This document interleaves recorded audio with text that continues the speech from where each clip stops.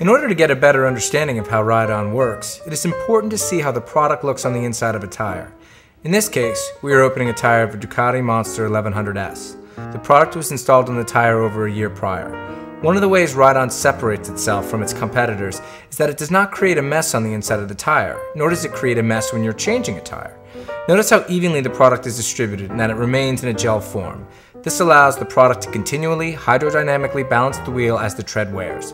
The fluidity of the product also provides the necessary viscosity to seal punctures in the crown of the tire. Proper Ride-On installation will evenly coat the interior of the tire and the highlighted area around the entire circumference of the tire, and will provide protection to the contact patch. High-speed tires should never be repaired outside of this area due to the possibility of catastrophic failure.